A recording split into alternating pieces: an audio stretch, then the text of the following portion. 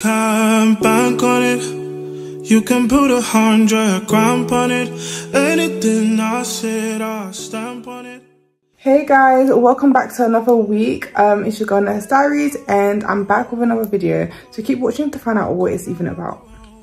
So this week, as promised, I said that I was going to switch up the content a bit. So this week, I'm just going to be speaking to you guys, and then next week I'll be speaking to you guys again. So I'm going to mix and match my content for you all. So this week I'm going to be speaking to you guys about what to do after finishing university. So some of you may have just graduated, and if you have, congratulations. Some of you may have graduated and already found your grad jobs that you want, and others may still be thinking or taking a break prior to commencing or finding or looking for a grad job. So my video today is all about just really speaking to you about graduate jobs and what is appropriate for you and what advice I can give you guys basically.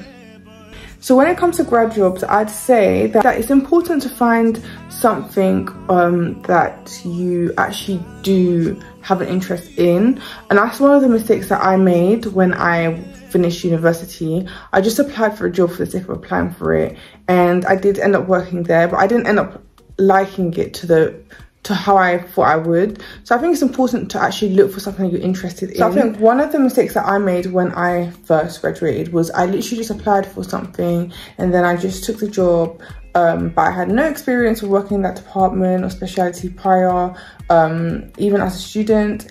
And yeah, I feel like it's important to actually find something that you actually think you'll have an interest in, because if you think of it, this is actually your full-time job now. It's not like university where you had a placement, and then if you didn't like the placement, at least you know you have a certain amount of weeks and then that's all. Like, this is actually your real job. Like, this is your big girl job, and that is a massive difference as to when you're a student. And as much as like being in your final year, we actually do have a lot of independency. We have minimal supervision. When you actually do start your nursing job, there is so much more to it than what you think. There's so many different things that nurses do that sometimes you may have not realized, or they may have done referrals that you didn't even know needed to be done, etc. So basically what I'm trying to say is that after graduating, there is a whole load more of responsibility, more than we ever thought, or you ever thought you've required to begin with. So it is important to work somewhere that you actually will enjoy. Another thing that I would say is well, you may be asking yourself like, okay, so what do I need to look for? Like, what websites do I look for in regards to applying for jobs, and what exactly do I have to do?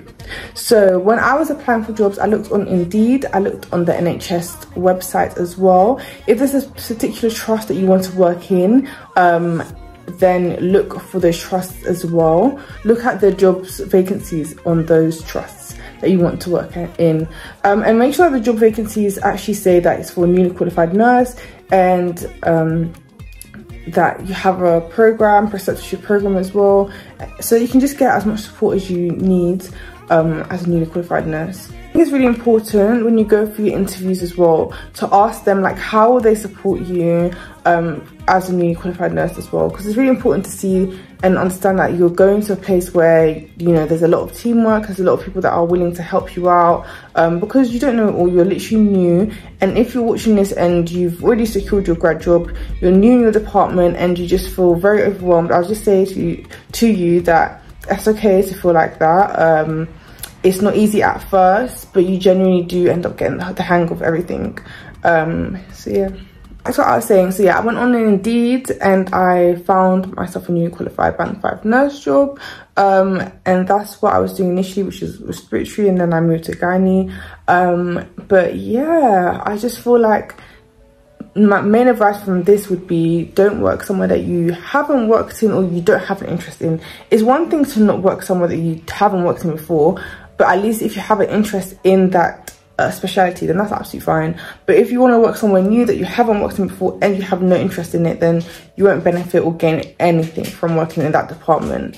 I think the second thing that I would say also is do your research on the environment that you're going into. The reason why I'm saying that is because if it's a toxic environment, you don't want to work there and you'll end up not being happy there. So it's important to do research if you can. as well. And when you go for your interviews, ask all the questions you need to ask, because as I said, this is your long-term job for until you decide to do something else. So yeah, just make sure that it's somewhere that you actually truly want to spend your time, because a lot of the time we end up spending more time at work than at home. So make sure it's somewhere you actually want to be. And yeah, I think that's all from me. This was a really short and sweet video. If you have graduated, as I said before, congratulations. It's so nice like seeing everybody graduating and actually knowing and seeing you guys whilst you're students when you're asking me advice to now graduating. It's amazing to see. But yeah, if you have any questions, please message me on my social media platforms, and I'll see you next Sunday for another video.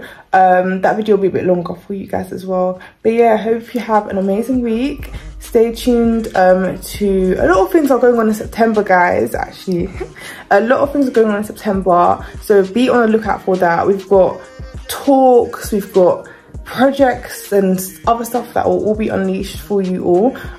So yeah, just watch this space. And we've reached 1K subscribers, which I'm so happy about as well.